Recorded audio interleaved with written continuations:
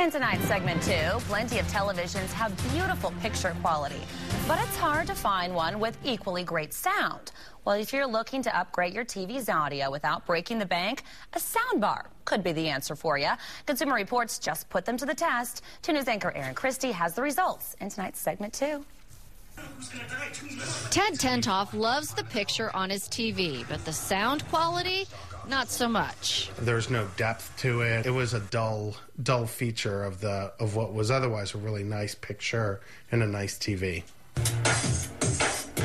But a simple audio upgrade with a soundbar made a huge difference.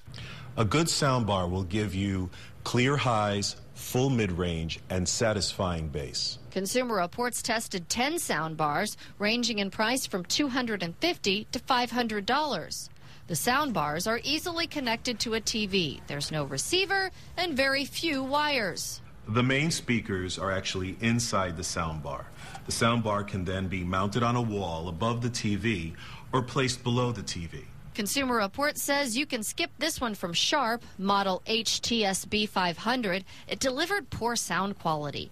Testers recommend this top-rated Vizio, model VHT 510 for $330. It rates very good for sound quality, and it's easy to use. And it even comes with a wireless subwoofer and provides surround sound with rear speakers. For $80 less, consider this Vizio, model VHT 210. While it doesn't have rear speakers, it scored very good for sound quality, and it's easy to use.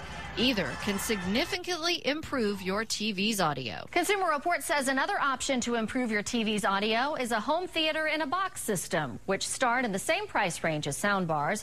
You do have to deal with a lot more gear, but the payoff is even better than audio quality. Consumer Reports recommends the Onkyo HTS 3300 for $325.